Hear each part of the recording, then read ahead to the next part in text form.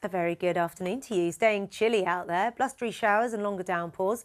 A good deal of wet weather moving through in the next few hours with bright and sunnier spells for the luckier ones.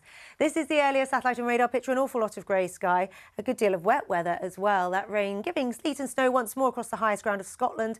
Elsewhere, brighter skies interrupted by frequent blustery showers. These moving through thick and fast. In the next few hours, some of these intense, prolonged and thundery, the chance of some hail thrown in for good measure, turning a little sleety across the highest ground of Wales and staying quite chilly out there. Temperatures on the low side given the time of year, particularly if you factor in the brisk winds and those blustery downpours. And through this evening and tonight, further showers and downpours rolling their way northwards, wintry across the highest ground of Scotland and a secondary batch of wet weather into England and Wales come dawn. With the colder air, some sleet and snow expected through parts of Wales, and for all of us, temperatures on the low side staying breezy with a slight patchy frost come dawn.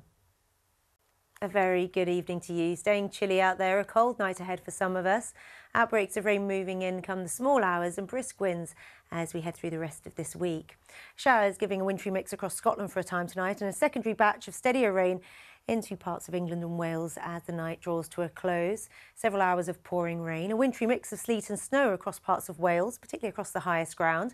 Brisk winds into the new day, but temperatures still low enough to produce a patchy and slight frost into the first stages of the morning. And through the course of Thursday, that area of rain rolling its way northwards, a secondary batch of blustery wet weather in from the south and the west through the afternoon. Extensive, intense, prolonged downpours cropping up almost anywhere. Rumbles of thunder and hail thrown in for good measure. Lots going on.